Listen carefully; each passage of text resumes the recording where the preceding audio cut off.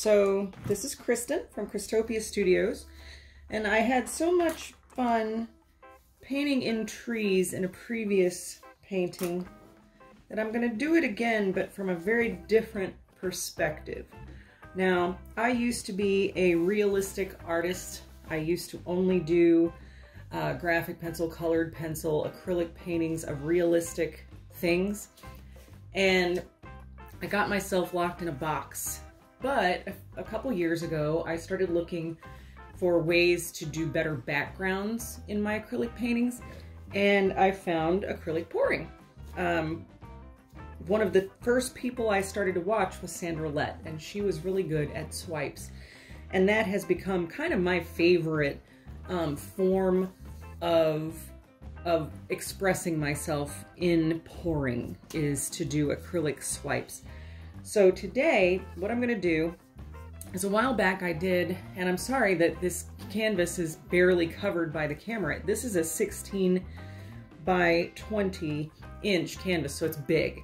And my gooseneck camera stand is not my favorite thing to use on a painting this size, but this is about as high up as I could get it.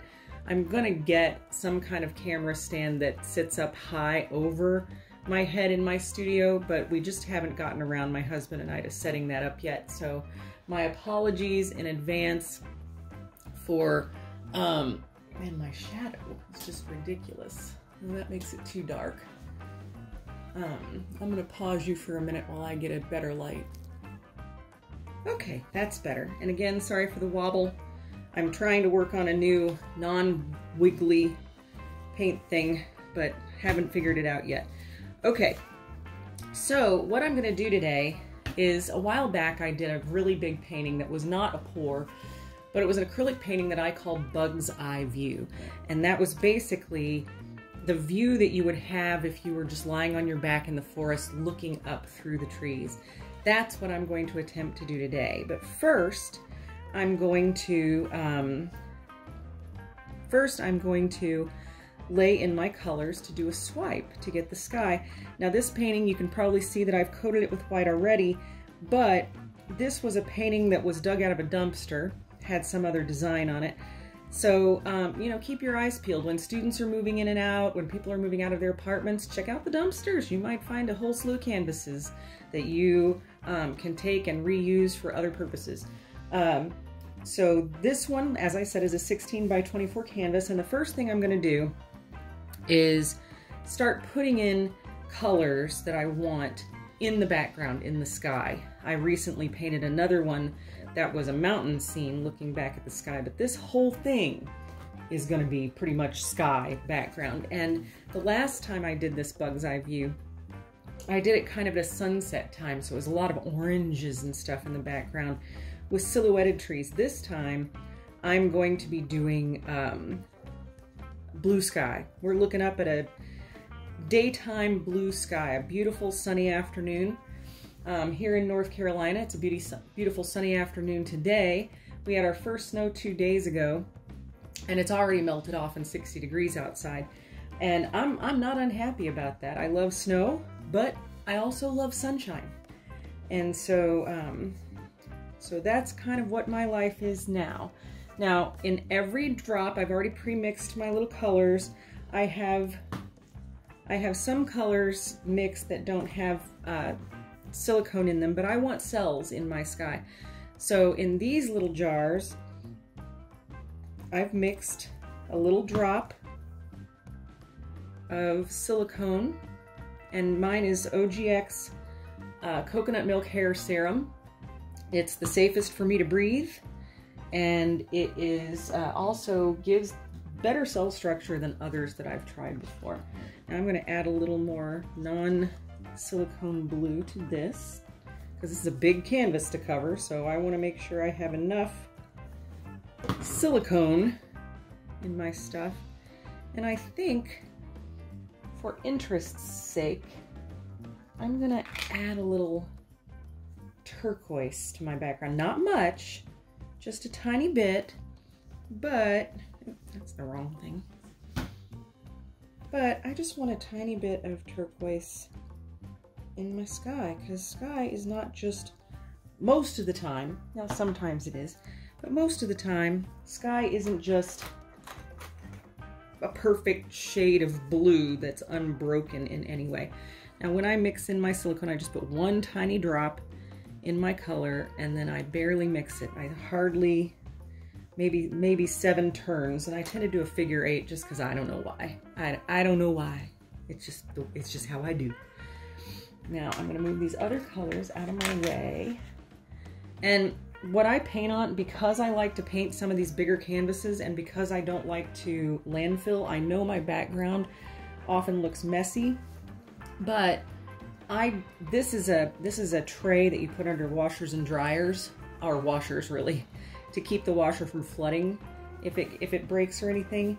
And what I love about it is that this paint, once it gets thick enough and I find some really cool patterns in it, I can let it dry and peel it right up off of the tray and reuse it. Yes, it looks messy, but it's not filling up a landfill with stuff. I was using some stuff that just, and I still do on occasion use those pea pads that people use, because I bought a whole case of them 2 years ago, and so eventually I'll run out, but I have enough to last a very long time. I like to use them when I'm doing pastels, when I'm painting upward, because then the pastel dust falls down in them and doesn't get all over everything.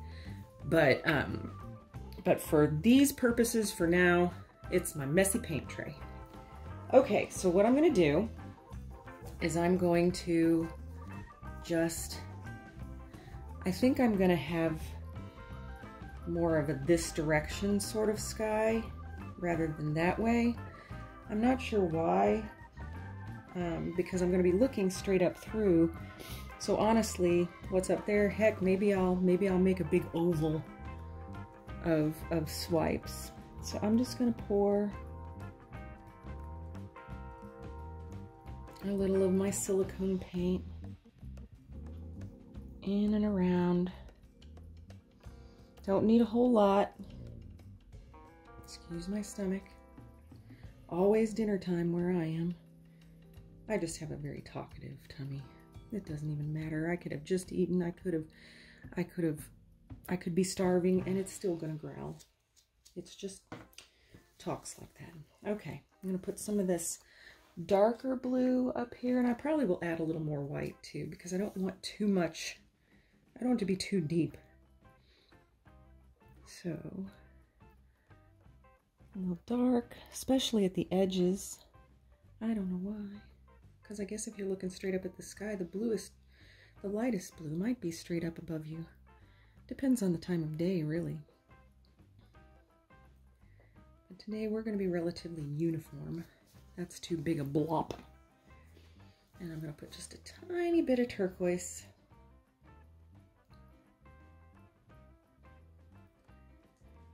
We're going to be doing a winter sky. I'm not going to have leaves on my trees. I'm just going to have tree trunks and stems and stuff like that peering up into the sky. All right, that's enough of that. There's a lot of paint on my canvas, but uh-oh, my white's got a clog. I have an old chopstick that will poke right through these lids and get out the little boogers, though I do have lids on them to put on them. That one just decided.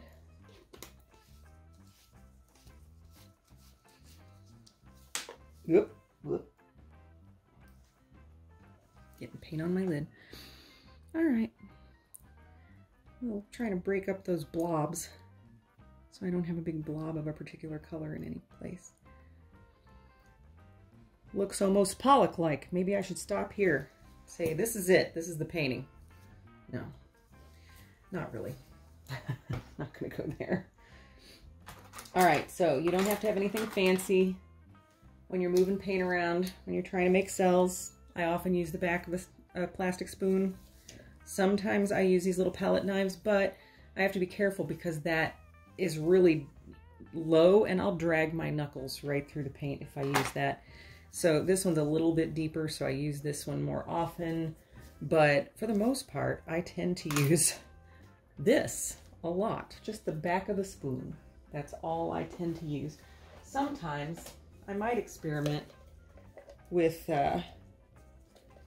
one of these things that have texture on the bottom, or have, ooh, that's a good swiping tool right there.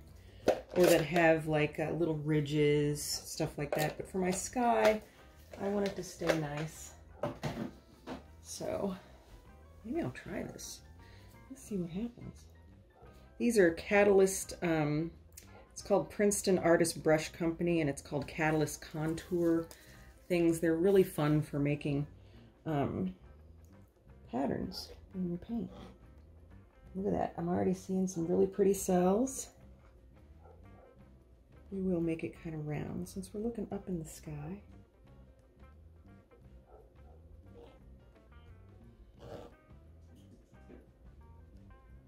Ooh, look at that.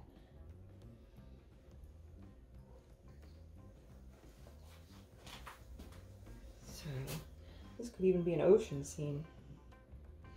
But we'll make it a tree scene this time. Do a coral reef one of these days using this same technique.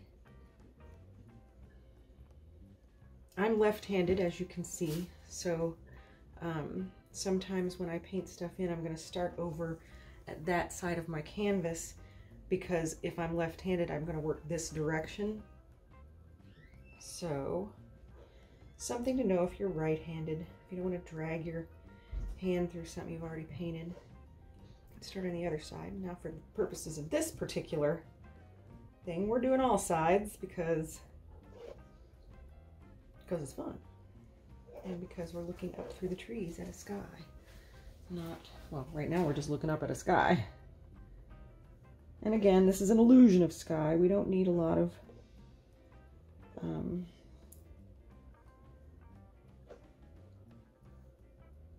I'm not looking for perfect clouds or anything like that.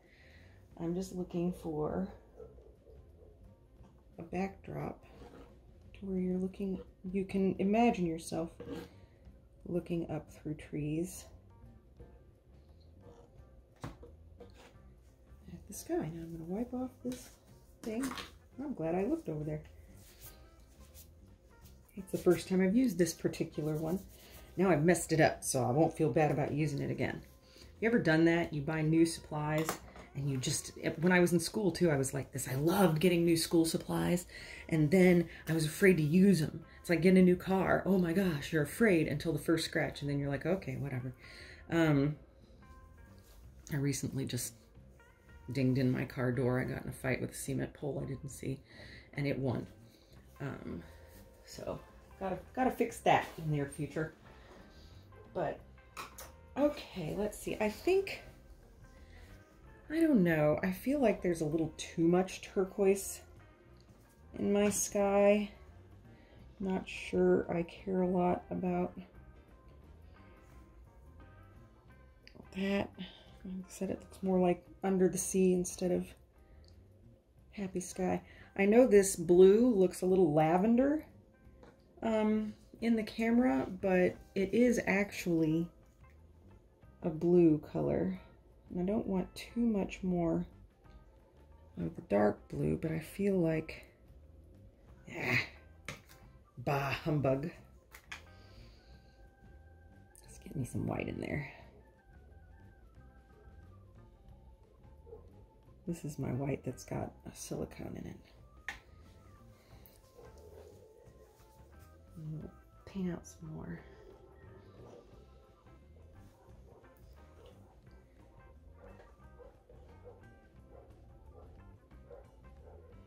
And again, I'm not really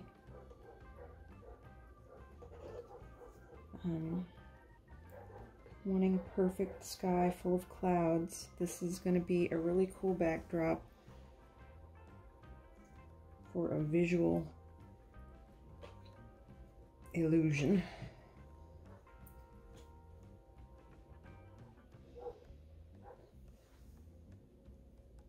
I don't want to get my head down under here.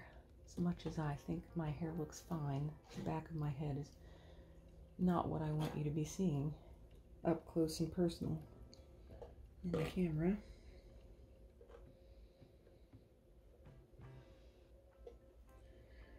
I don't want to go too much more because I don't want to make it muddy and lose those cells. So I think I'm gonna get my little spoon and do a little with that instead. This paint's pretty thick.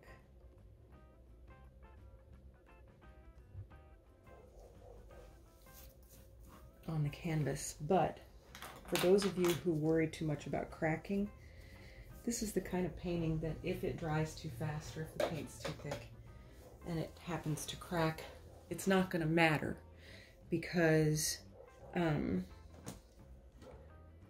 see if it'll move, if it's thick enough to move. It's not going to matter that much because you're painting trees on here. It needs texture. You don't have to have a perfectly smooth finish when you're doing something like this.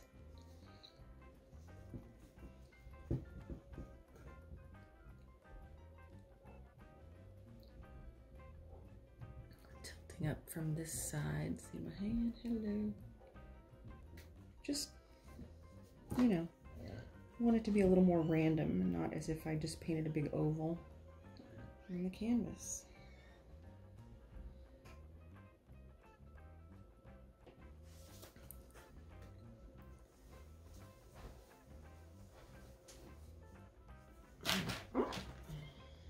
Got too much stuff around me. I'm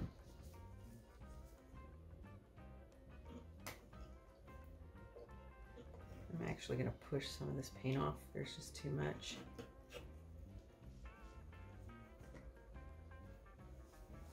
I want to come back this way really though, because this is all really cool looking.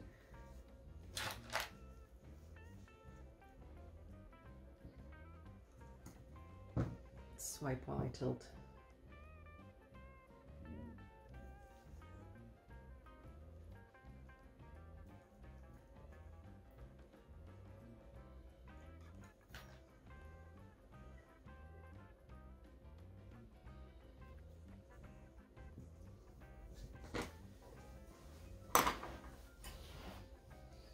Let's go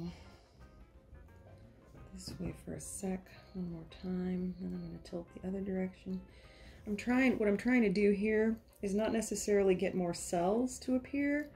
What I'm really trying to do is make the swirls in the sky a little bit more random, a little bit less as if I just formally made these ovals in the sky. The more random sometimes your background or your art is, the more realistic it can look. There are no perfect patterns in nature. There are no perfect, I don't know, there might be perfect circles, I don't know, but I don't think so. There are no perfect angles or straight lines. Nature is curvy and sometimes very random. So I want this to look much more random. Now it looks like I'm not so thick painted anymore, which makes me happy.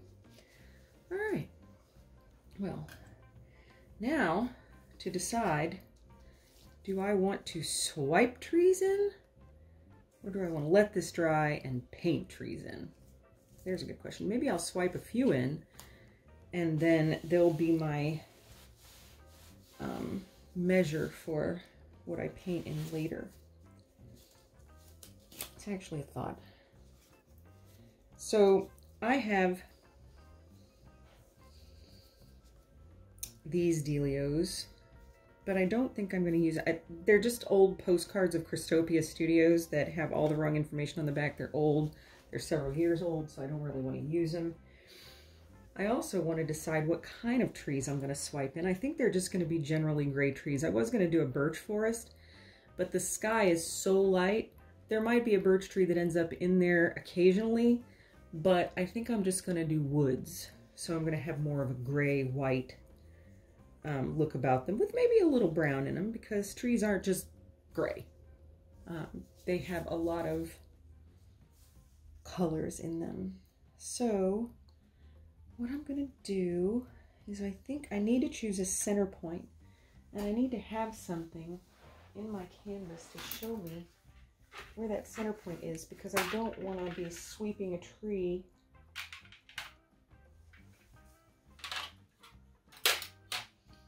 I'm going to use this, and I'm just going to eyeball the center. It's just a little tiny cookie cutter that I use for art, not cookies. And I'm using that as the place to point my trees at, since I'm looking up through the trees. Put that over there. Now, it's a little further over there. It doesn't have to be perfectly centered, just eyeball it. And then I'm going to get my black.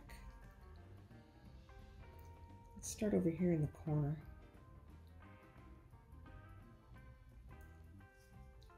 And I'm going to point my tree as it narrows toward the center.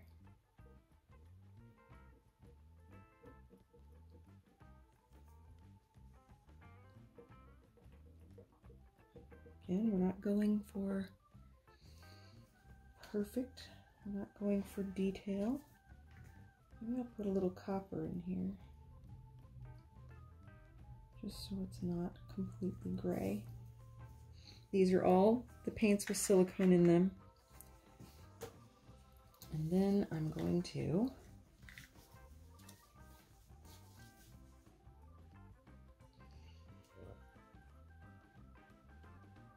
try one this way, but I'm not sure I want to finish it this way. So I'm going to break this. I bent it a little bit so I can use the wider bit. I'm going to drag this up toward the center, and then I'm going to use the narrower bit to drag further up toward the center. Ooh, that's kind of neato. I think I'll just use the narrow bits from here on out.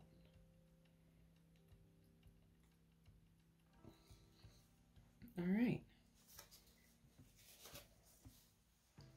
That's the beginning of a tree. What do you think? I think it looks pretty cool. All right. Now, not all trees are going to be the same size, and not all trees are going to be right in the corners. So that's something to remember as you're placing them around. So the first thing I'm going to do is I'm going to go all the way around this canvas and do some larger swipes, and then I'll put smaller bits between them.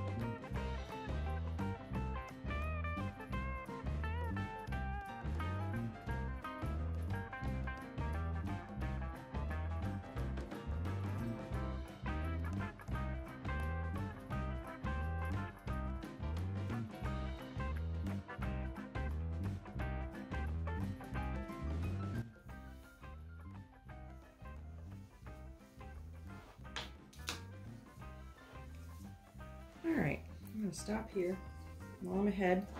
If you've ever watched Mixed Media Girl do her trees, Marcy, she has it right when she says, don't go crazy with the branches. Sometimes there are too many is a thing. Gonna let this dry. Let me pull this out of here so that doesn't leave a ring. Maybe I'll swirl around in there so we don't see a circle. And we're gonna let this dry, and I'll show it to you when it's dry and we'll embellish it. I hope you really enjoyed this video. Please hit the thumbs up button if you enjoyed watching, and or the thumbs down, you know, if you hated it, that's okay too. No skin off my nose. Hit the subscribe button if you want to see more videos like this, and hit that little bell down below if you want notifications of when the next video goes up. Meanwhile, down below this video, there are some links. One's to my Facebook artist page, and one is to my regular web page. There's also a PayPal link that you can send me a donation if you feel so inclined. It's not necessary. But anyway, I hope you have a wonderful day, and we'll see you soon.